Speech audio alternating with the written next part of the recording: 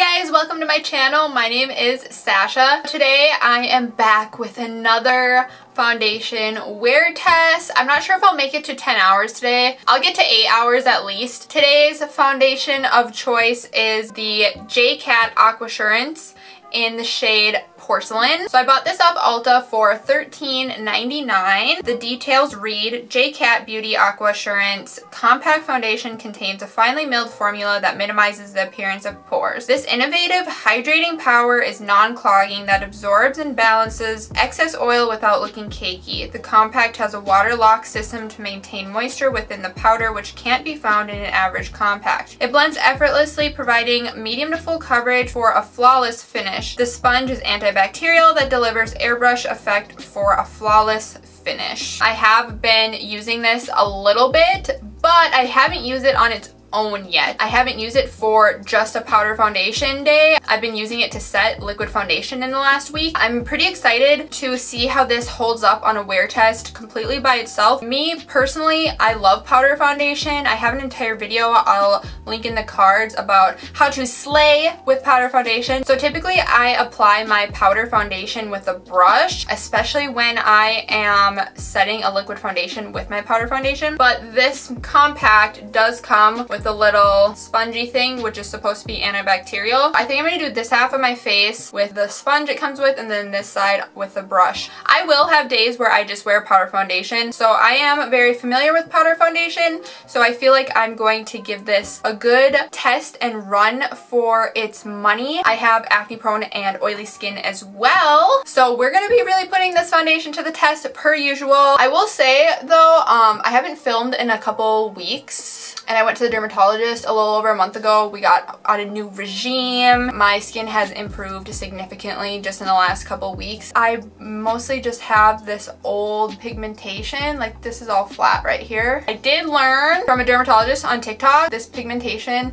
are not actually considered scars because they don't they're flat, like they don't go into my skin. They're just post-inflammatory pigmentation, which will fade quite a bit in the next couple months. I still have quite a bit to cover up. If you're having problems with your skin, go to a dermatologist if you are able to. I know not all of our insurance covers that and everything, but anyway, let's get into the foundation, shall we? When I wear powder foundation, I like to start with a light dusting of translucent powder. Now this does depend what kind of moisturizer I used prior. We're getting closer to spring and I've started to use a lighter moisturizer. I'm just gonna do a super light dusting of translucent powder before I go in with the powder foundation. I find that just starting with at least a little of translucent powder makes it so that powder foundations blend out easier onto the skin, and it just makes powder foundation a little bit easier to work with. Today I'm using the Coty Airspun. You don't have to do that step, like that's totally up to you, but that's just something I kind of like to do. Here is the sponge. It's a pretty thick sponge actually. I'm gonna dip in.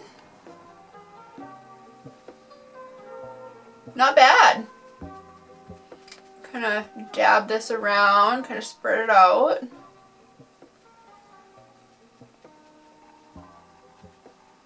Okay, yeah, I would say with this sponge that it comes with, I would say this is medium coverage. Let's add a little more.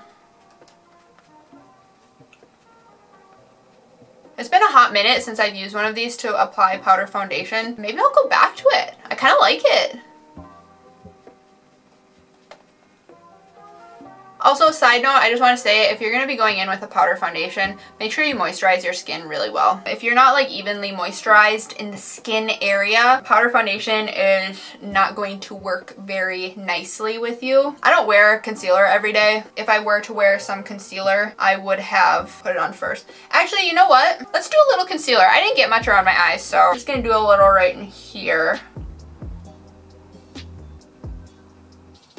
Okay, my concealer went on pretty well, even though I probably had a little foundation, so I'm just gonna kind of blend that out. Some finishing touches on this side. With the compact, this is definitely building pretty nicely. So far, I like it. I'm just gonna kind of stipple it in. I'm just kind of going in and picking this up.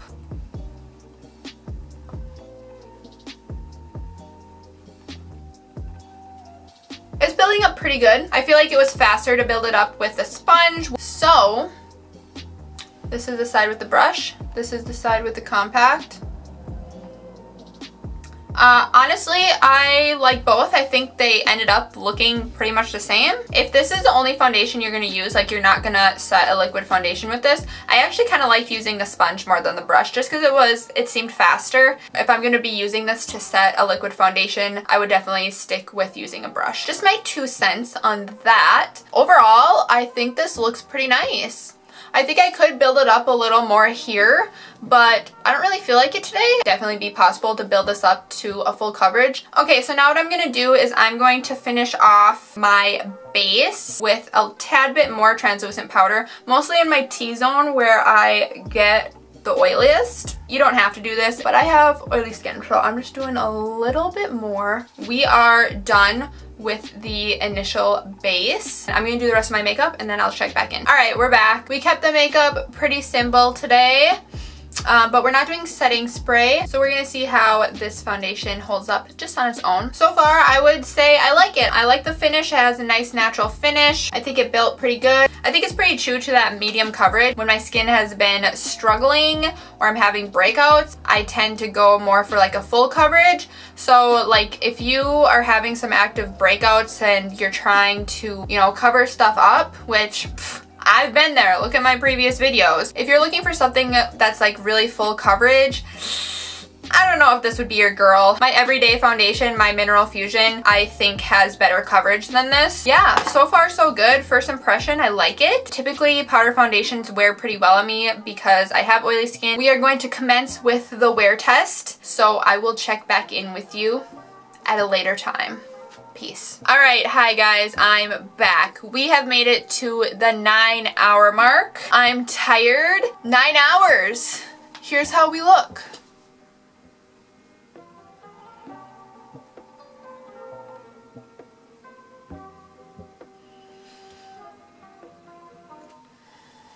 I'm not really seeing any problem areas. Maybe this area, you can start to see it's looking a little makeup-y, it's starting to break down. Oils on my nose have come through. Nostril area, not too shabby. Overall, I have positive things to say. Is it the best powder foundation I've ever used?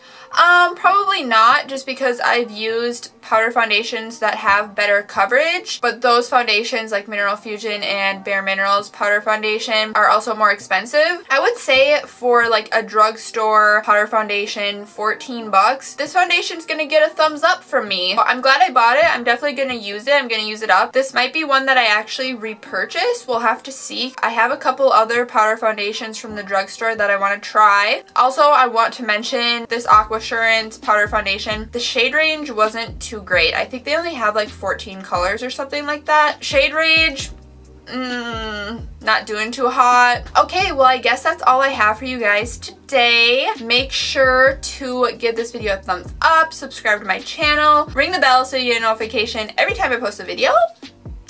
Otherwise, I will see you in the next video. Peace out. Bye.